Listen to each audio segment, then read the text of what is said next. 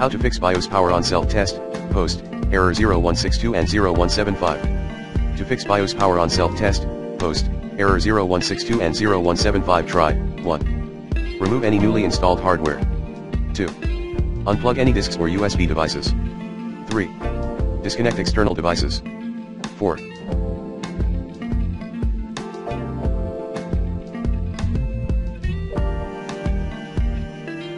Reconnect and check power cords. 5. Google then identify beat code. 6. Check CPU fans. 7. Check all cables in PC case. 8. Disconnect all expansion cards. 9. Disconnect all drives. 10. Remove RAM. 11. Power cycle your computer. 12. Disconnect and reconnect the CPU. 13. Check if BIOS chip is loose. 14. Clear CMOS.